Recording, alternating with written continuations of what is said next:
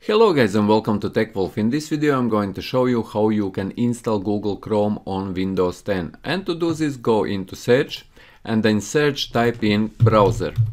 Once you type in browser, you will see here Microsoft Edge, which is native browser of Windows 10. Just click on it and it will open Microsoft Edge. And here type in into search Google Chrome and hit enter. And it will open Microsoft Edge search results, and here click on the first result, which is Google Chrome web browser. It will open download a page of Google Chrome, as you can see here on the right bottom corner. Click OK, got it, and click on download Chrome, and here will appear button run. Just click on run and it will start download and installation process of Google Chrome browser to your computer. It will ask, do you want to allow this up? You click yes, and it will start download and installation process of Google Chrome to your computer. Once download and installation will be complete, it will open Google Chrome browser and you will be able to start using it.